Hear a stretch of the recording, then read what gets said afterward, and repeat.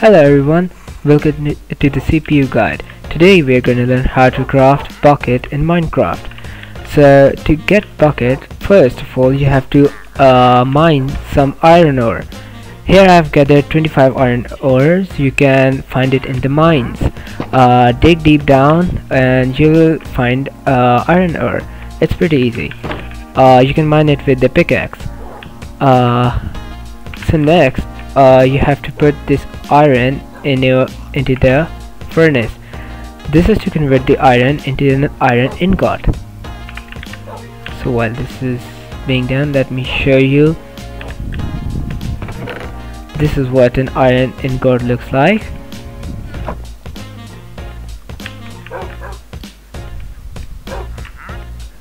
And our iron ingot is ready.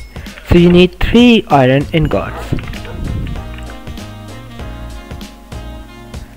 You have to place it like this in the crafting table and you'll get bucket.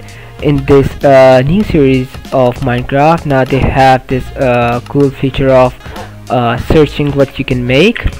You can search a bucket from here and you can create it. It's pretty easy. So now once you have the bucket ready, you can use it to collect water like this, or you can collect lava, or you can milk the cows. By milking the cows you can get you can remove the poison effects or the poison effects, so that's pretty useful. And it also getting water helps you prevent fall damage,